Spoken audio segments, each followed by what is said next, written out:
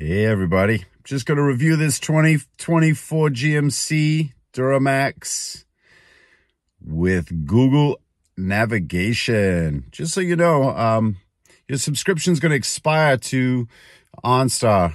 When your subscription expires, so does your navigation, because your navigation works off your truck's Wi-Fi. Less OnStar, less Wi-Fi, less navigation.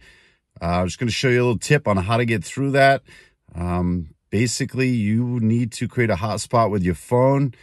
Then you need to create the settings in your truck to access your Wi-Fi hotspot. And then you'll have navigation.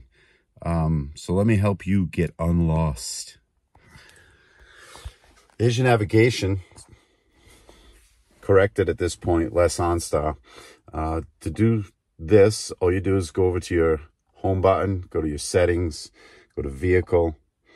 Sorry about that. We'll unwind a skosh. We'll go to connections. Wi-Fi networks.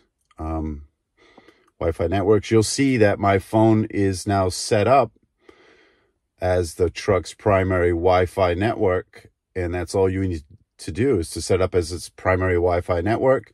And then you'll go back and you'll hit your navigation and you'll have navigation.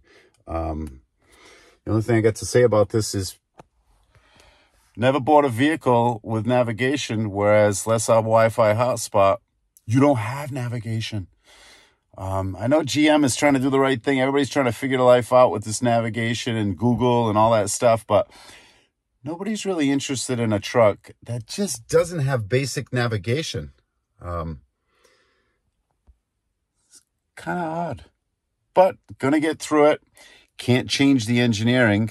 Don't want to create my own truck factory, so you deal with it. Not sure if this will help you. Appreciate you. Thank you.